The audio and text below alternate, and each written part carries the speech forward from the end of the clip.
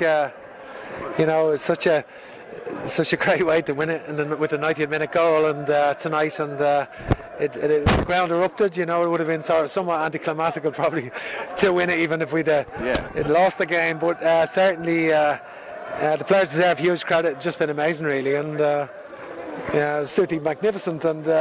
And the staff, you know, the coaching team and the medical team, sports science, you know, have got terrific help from everyone behind it, and everyone, the whole club really, everyone, all of the people, everyone behind the scenes who's contributed to this year. It's been a real collective effort, and you know, I'm very privileged to be the manager of the club, and I think it's been you know, amazing to be on part on this journey. Indeed, from where the club started out when you took over, one league title was special. To retain it is extra special. 3 in the trot the next season, but this is different. We lost the title last year. To have to come back and win it again, how does it compare to the previous one? Yeah, I think you know, I think they're all different, of course. You know, it's just a obviously there was an element of pressure because we didn't win it last year, and that's inevitable. And I think we don't have a divine right to win anything, but we work hard and we have a belief in ourselves, and I have belief in the players. It's a tremendous group. Obviously we've lost some good players, but we've brought in 7 or 8 of the players. That's their first league title, so they've been brilliant overall.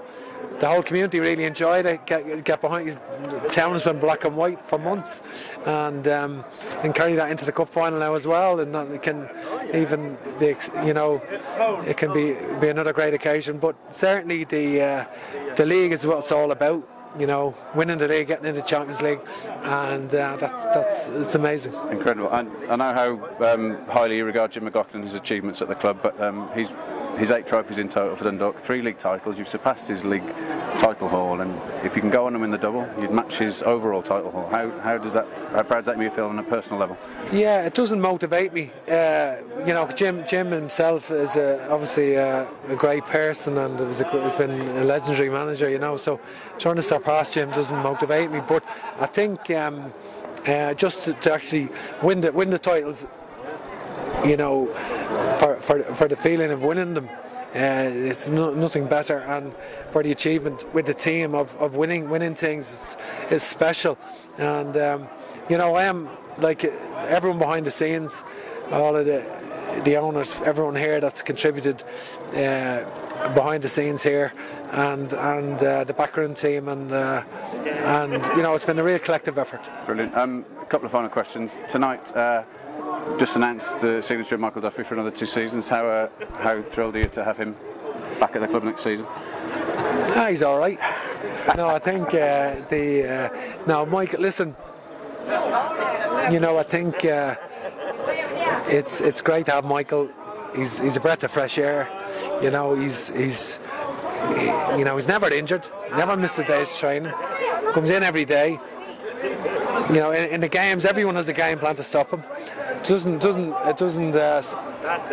know, he never gets his head down. He keeps going, relentless. If the first shot doesn't go in, he shoots 6 times. He's just relentless, and he's got so improved so much, developed as a man, and I think he's developed his play over the last year, and we're delighted with him. Brilliant.